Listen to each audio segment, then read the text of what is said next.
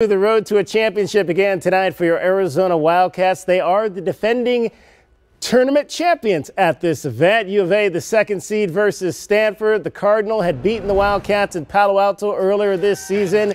McHale North in full effect.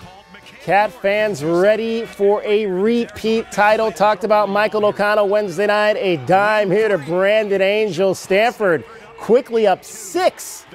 But U of A responded with a 15-2 run, crashing the boards off the Cedric Henderson miss. Azulis Tabelis with the putback.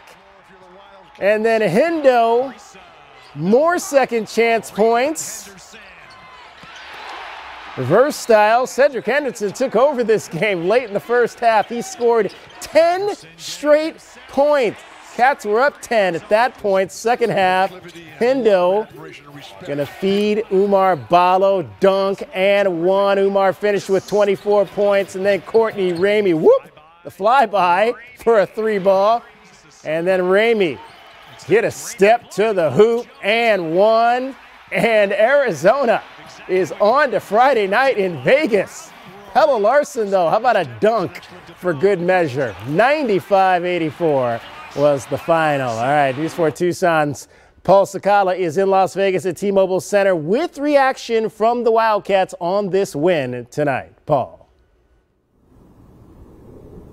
Hey, David, Arizona can say that they are one of the very few teams in the nation that have beaten every single opponent they've gone up against. Remember, they had lost to Stanford, but boom, in a rematch game, they beat them. And in their previous losses this year against Pac-12 schools, they ended up winning in the rebound game, or in UCLA's case, they won the first time around. And back to Courtney Ramey, as you mentioned, what a night for him. He scored 15 points, and it was a big rebound for him because he probably had his worst game of the season previously last weekend against UCLA. So what a comeback tonight. Yeah, it wasn't my best game, but like Tommy said, in practice he was coming at me. I was kind of getting frustrated a little bit, but that's his job to come at me and make me respond in a big way. And then me and O talked a lot too, just off the court, just like we can't perform like that in big-time games and expect our team to win. And I'm proud of him today, the way he bounced back, and it kind of inspired me in the second half just to pick up how I was playing.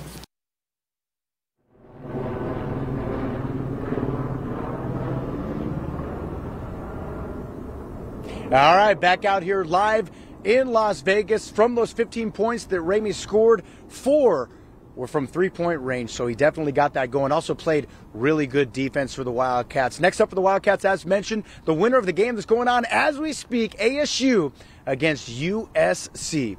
Reporting live from the Pac-12 Tournament here in Las Vegas, I'm Paul Cicala, News 4